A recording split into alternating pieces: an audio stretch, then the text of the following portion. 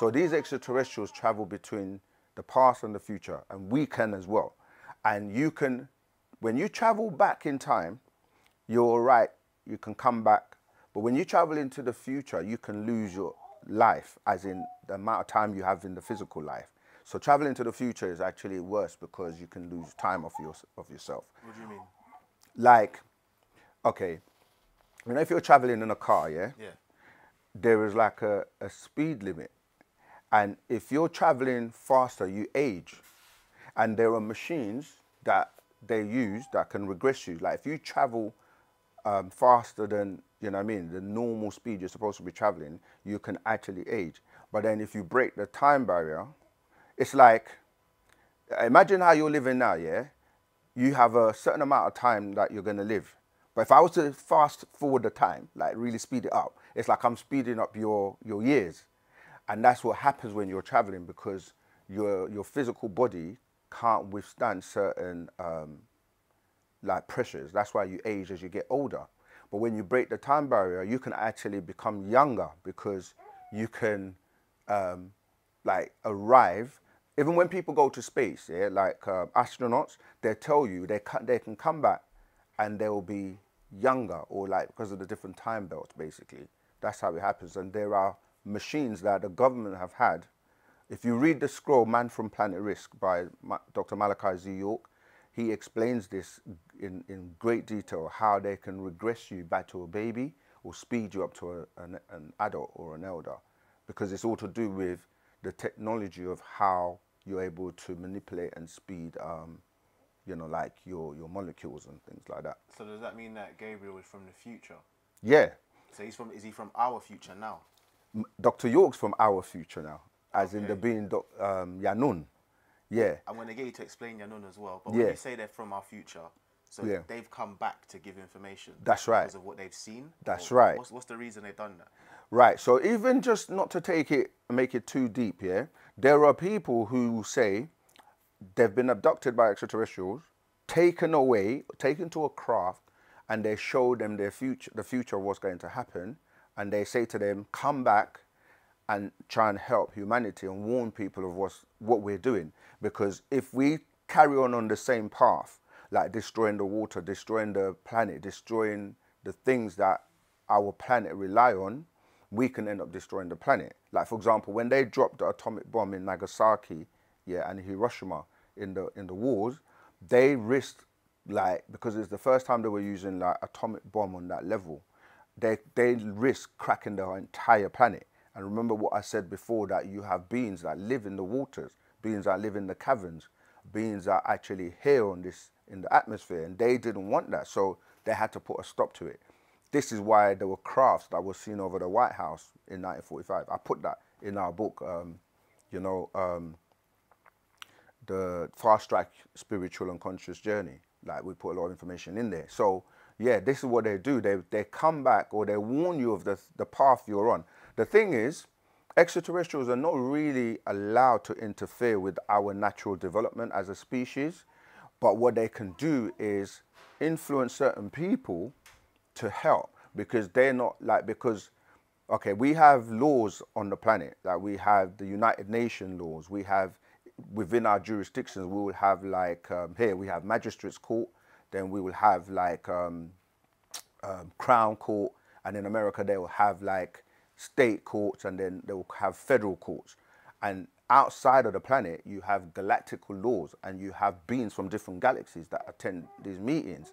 And one of the places they attend the meeting is Mount Shasta, which again, we have a book called the Akasha Records that talk about this. And Yanun, as in Dr. York, the being that speaks through Dr. York, he attends these meetings. So you have something called the Galactical Federation. The Galactical Federation is a federation like the United Nations, but made up of different extraterrestrials from different galaxies, because they all have a stake in what's going on the planet, because the planet is a part of the solar system, and the solar system is a part of the galaxy. And our galaxy, which is the 18th galaxy, is next door to the 19th galaxy.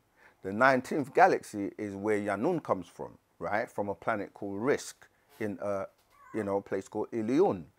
And so if something happens on the 18th galaxy, it will affect the 19th galaxy, and the 19th galaxy will affect all the other galaxies. So it can be like a ricochet effect, right? Like a dominoes effect.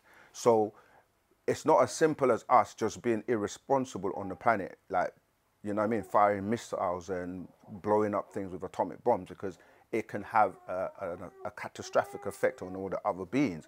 This is why they will step in when it's going to get to a point where it's going to affect them. So they will step in, they will send all these people call, like, you know, your Muhammad and your Jesus, and because Jesus' real name in the galactical level is Sananda or Sananda, right?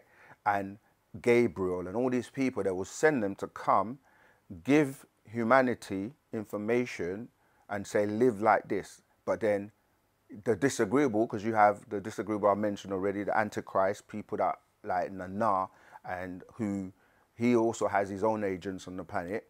Because again, if you go back to the biblical text, it says in Revelation 12:7, there was a war in the heavens. Michael and his angels fought against the dragon and his angels.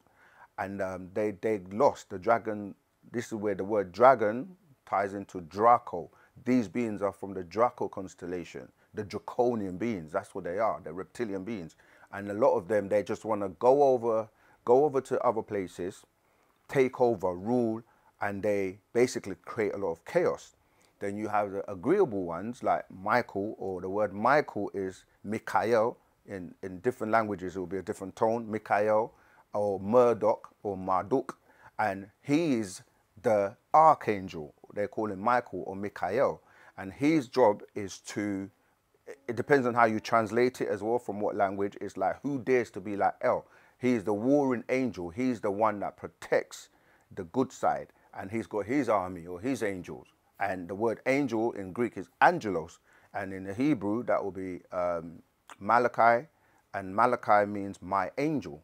And if you read the books of Malachi, which is like the last chapter in the Old Testament, that's like, read chapter 4, verse 2. It talks about Malachi coming with the sun of righteousness, which is going to be the time period we're in now, the sun cycle. And then the last book in the New Testament is the book of Revelation, which is dealing with this angel that is coming. People think it's Jesus, but it says that it's Jesus's book. John had the vision, and it's Jesus's book, and my angel, Michael, that's the angel that's coming to pour out and open the seventh seal, which is giving the information to the world and telling us all these things that are coming and what's going to happen and how you should get yourself prepared and basically clean yourself inside out with Wu-Sabat. Yeah.